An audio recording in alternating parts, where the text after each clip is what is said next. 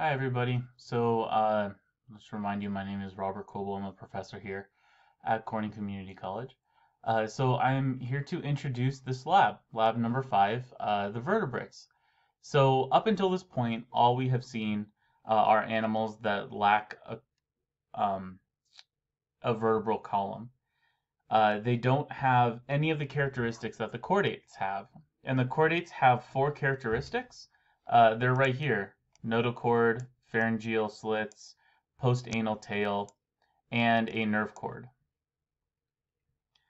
So the focus of today's lab, of course, again, are the vertebrates, the chordates. So the first thing that you'll have to do is to take a look at this is Amphioxus. Amphioxus is a very old, ancient, primitive chordate, but it has all four of the uh, characteristics that chordates have. So, label these four characteristics: the nerve cord, notochord, postanal tail, and pharyngeal slits. What resources do you have to do this? Well, you have the Rust book, that is that optional book. You have any of the internet sources that you can find, as well as your OER textbook. So use those sources. But the real meat of today's lab is this: to look at the different groups of vertebrata and the different groups of phylum Chordata. So I'll briefly go through them, and then we'll explain the rest of the lab. And the first group are these jawless fish. So as you can tell by the term jawless, they lack jaws. They don't have that ability to bite down on things. The example of these are hagfishes and lampreys. The next major group and the major advancement are jaws. So this is class Chondrithians. Examples of class Chondrithians would be things like sharks, rays, skates, and they have a major advantage in that they can now bite things. And this is huge. If you can bite things, you can tear flesh off. You can also defend yourself much better by, biting your predators. The next group are bony fish. And these include things like ray-finned and lobe-finned fishes, basically any fish that has a backbone made of bone. These guys, the sharks and rays that we just saw, they have a backbone made of cartilage.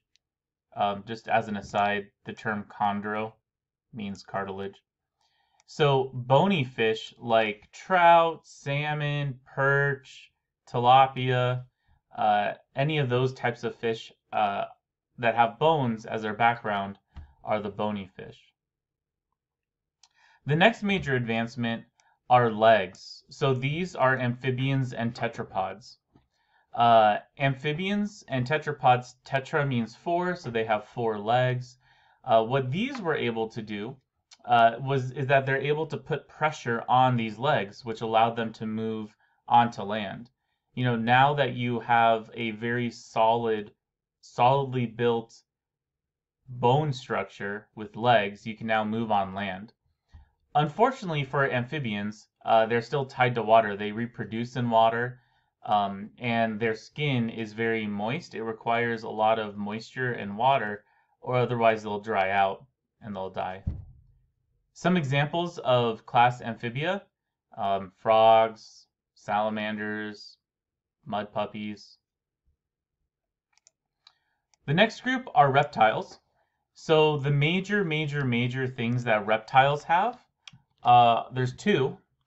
There is a skin made of keratin, and they have an amniotic or an amnion. So for the keratin, this is a hydrophobic, so it's a waterproof protein that is found in their skin. We actually have keratin in our skins. Fingernails, hair is made up of keratin. And this prevents these animals from drying out. So now they could be out of water, they could be, primarily on land, and reptiles can live in crazy environments like the desert so that they don't dry out. The second thing they have is an amnion, which is part of an egg. So these are egg-laying creatures. humans and birds and reptiles all have an amniotic egg or amniotic fluid.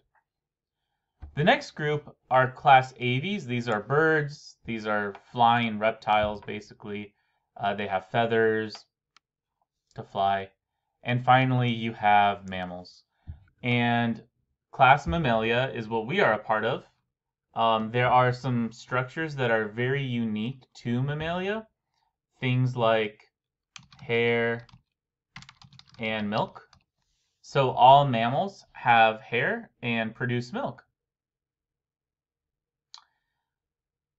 The other thing to think about with this structure of the phylum Chordata is that the characteristic that is brand new in chondrichthyans, you see in the rest of them. So for example, the first thing you see in chondrichthyans, the major advancement that you see in chondrichthyans are jaws. So they have the ability to bite. So do bony fish, amphibians and tetrapods, reptiles, birds, and mammals all have jaws. The first thing you see in bony fish are bones. And so do amphibians and reptiles, birds, and mammals all have bones. The first thing you see in amphibians and tetrapods are 4 limbs. So do reptiles, birds, and mammals. The first thing you see in reptiles are keratin and amnions. So do birds and mammals. And then mammals are unique because they have hair and milk. So to help reinforce this information, what we are asking you to do is to take a look at these organisms and simply write in the group that they are a part of. So for example, this one is a skate. This is a ray. You know, you can think of, like, if you like baseball, the Tampa Bay Rays. They are jawed, boneless fish, class chondrichthyans.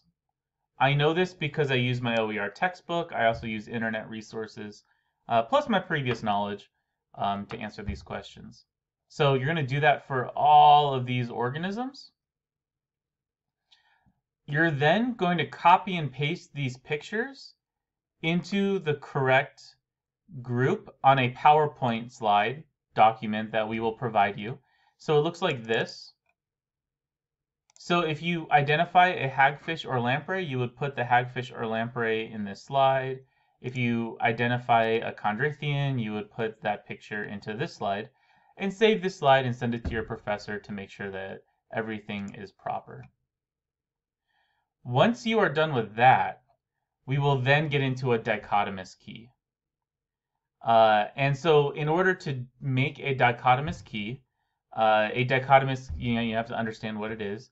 A dichotomous key is a way to identify in a stepwise fashion a specific organism. So we give you an example here with different objects like a pine tree, a clam, rock, robin, tin can, deer, oak tree, mouse, dandelion, paramecium, bicycle, and ant. So we'll just pick one and we'll go through this dichotomous key. Let's say that we want to find out a clam. So think of a clam, right? It's a bivalve. Is it living or non-living? And because a clam is a living organism, you go to number 4. So here's number 4. The organism is microscopic or the organism is macroscopic? Well, for a clam, do you need to look at it under a microscope? No, you can see it with your eye. So it is macroscopic, so we're going to go to 5. Is the organism a plant or an animal? And we know from this class that the clam is an animal. So we're going to go to number 8. Organism lives on land or in water? And the answer is that the organism lives in water. And boom, we see a clam. So the idea is for you to create a dichotomous key using those vertebrates and the chordates that you saw in lab. And we'll get you started. So most people like to start off with organism does not have jaws. That would be hagfish and lamprey. The second would be organism has a jaw. And you would say go to group 2. So then here's group 2. And then you would then delineate or break up the rest of the organisms.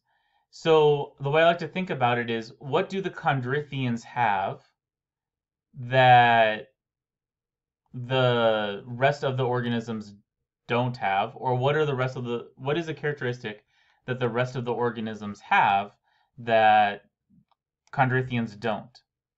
So if we go up here, what is something that all of these have that the chondrithians don't? So I might do something like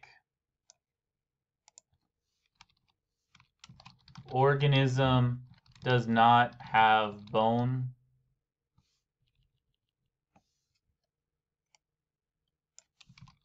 Chondrithians. Organism has a backbone made of bone. Go to group 3. And then you would go to group 3 and continue on. And so the idea is that on our dichotomous key, we want to have every single group represented. Like we have hagfishes and lampreys. We have chondrithians.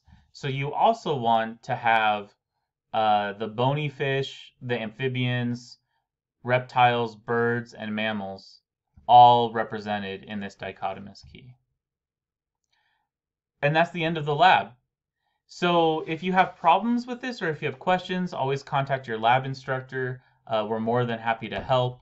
But by the end of this lab, you should be able to know the different groups of chordates, their features. You should be able to make and interpret a dichotomous key. And that's it. So if you have any more questions, let me know. Let your instructors know. Otherwise, have fun.